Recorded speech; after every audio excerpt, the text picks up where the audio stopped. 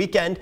How are we looking? We're looking really great for Saturday, maybe not so great for Sunday, but we do still have some pretty decent conditions over the next few days. Now diving right into what we saw just yesterday, it started off with a lot of dense fog and cloud cover for many of our coastal valleys and our beaches. This is not what we're seeing this morning, but it does actually play a role into today's forecast as well. Thankfully, the fog cleared out pretty quickly yesterday. It took a little while in the Morro Bay area, but most communities cleared out in just a couple of hours. But this beautiful clear skies is really driven by a continuous high pressure pattern here on the central coast. So this morning, not seeing too much of that dense fog. We're going to be seeing great clear conditions this morning, looking more like the last few frames, that time lapse, than the first few frames. Here's what it looks like right now out there in Morro Bay. The birds are flying, 52 degrees, great conditions out there, really nice and calm winds as well. So starting off on a picture perfect note as we kick off our Thursday. Temperature wise, not too bad. 52 degrees in Santa Maria and San Ynez, 57 in California Valley, and 61 degrees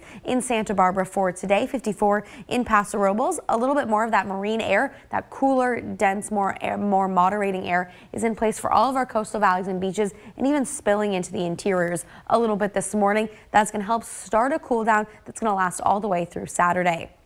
The only communities that are really seeing any of that dense fog this morning are down in western Santa Barbara County areas, including Lompoc, Buellton, and the Vandenberg Space Force Base area are seeing a little bit of dense fog. It's not going to be a huge concern, just something to be aware of as you head out the door. Checking out your temperatures, 95 in Paso Robles, so still hot today, but still a couple degrees cooler than it has been. 78 in San Luis Obispo, 70 in Santa Maria, 69 in Lompoc, and 75 degrees in Santa Barbara for today. For our North Coast communities, 62 in Cambria, 94 in San Miguel, and 70 degrees in Avila Beach for the 5 cities. Still cooler by those beaches, 68 in Pismo Beach, 94 in both Shandon and California Valley, 77 in Nipomo. And for our South Coast communities, still in the 70s in Goleta, 82 in San Ynez, 93 in the Coyama Valley, and 66 degrees in Vandenberg for today. Now we do have these 2 big high pressure systems.